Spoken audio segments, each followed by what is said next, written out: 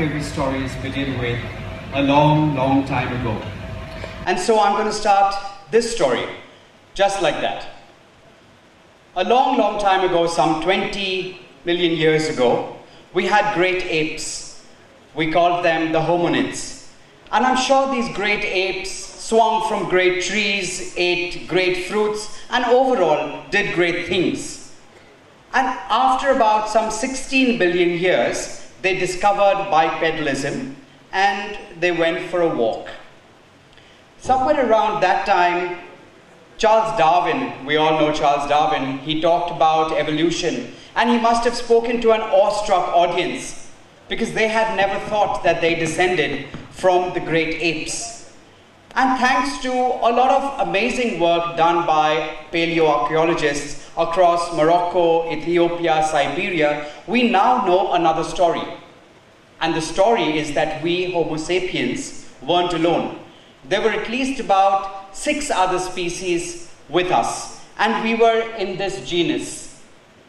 So we had different kind of species all around. And just like the Homo sapiens of today, where we are eradicating every species all over the place, at that time too, we must have done something really strange. We weren't the strongest like the Neanderthals. We weren't as handy as the habilis. However, the Homo sapiens wiped out every single species in the Homo genus. Every one of them gone. Around the same time, one of Darwin's early supporters tripped upon a line, an abrupt boundary that separated the Asian fauna from the Australian fauna.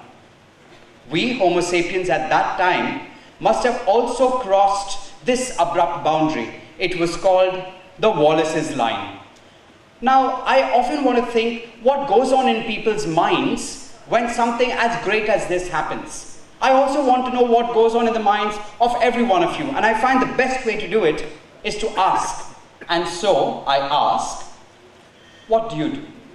Most often, I get an answer about where people are in their lives. They say they're working, they say they're studying, but sometimes I get some strange ones, and these strange ones are we're living, breathing, sitting, laughing, thinking, wondering, and they repeat that all over again. But really what I want to ask, when I ask this question, I want to know what's going on in your mind. I really want to know what would you do if you had the opportunity to. I also want to know what probably could have happened in the 1970s. What was in the mind of Steve Jobs and Bill Gates? I want to know what happened during 1981 and 1984, when kids born during this age group went on to create, most of us know, Pinterest, Instagram, Facebook, Quora, Reddit, Airbnb. It was just this cohort born between 1981 and 1984. I really think it is all of these collaborations, when they come together, that we give rise to a new era of thinking. These people are who Malcolm Gladwell calls the outliers. Much like at the Makers Asylum, we created a C-3PO robot.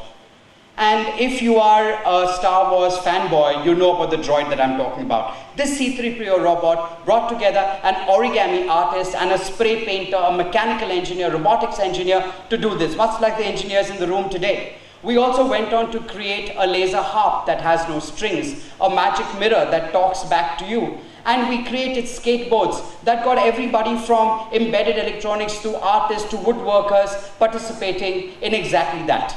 We think that these collaborative skills, this intertwined thinking, these unimaginable boundaries that we cross actually give rise to a new era of thought and fuels all fields, right from bionics and food, medical technology, financial technology, and beyond. This intertwining of thought is what we may require to go into the next generation, to cross our Wallace lines. Everybody's talking about artificial intelligence. Up till now, the early humans to the modern man has always been about biology and organic chemistry. But in our lifetime, we might partner with artificial intelligence and create inorganic life forms that will not only be the dominant life forms here on Earth, but go beyond into the galaxy. And this will be our moment when we've created a cognizant system and we've created a new way of living. Let's take some cues from Philip Weiss's work on hyperthinking. This is what may be required to catapult us from here and now and leapfrog across our Wallaces line. He says, why don't we hyper-shift our thinking, hyper-act in that direction, hyper-learn everything that is around us to learn, and hyperlink with a cult of unimaginable brains all around us.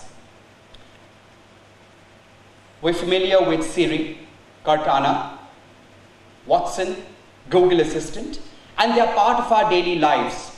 Watson now no longer has only details of our medical history, but can also predict our emotions and provide solutions. After all, emotions are just secondary biochemistry.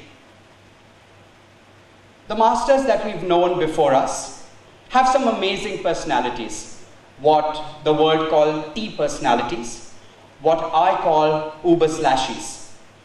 Leonardo da Vinci, Charlie Chaplin, Isaac Newton, we know them mainly for who they are. But let's see whether did they have something more beyond what their primary talents were. We need to bring forth our uber-slashies and come together in collaborative ways to ensure that we've gone beyond our current levels of consciousness. We will need to bring our uber-slashies and our collaborative skills together if we've got to go to the next level. And this may not be an option really. We will need this collaborative thinking. We need everybody in the room to communicate with each other if we want to do simple things, maybe from cleaning the Yamuna, to cleaning really other rivers, to keeping the lights on, to staying healthy, to growing food more intelligently. The uber-slashies is what's going to be required. And I really think we may not have a future, because if you think for a minute, the future is right here, right now. Thank you.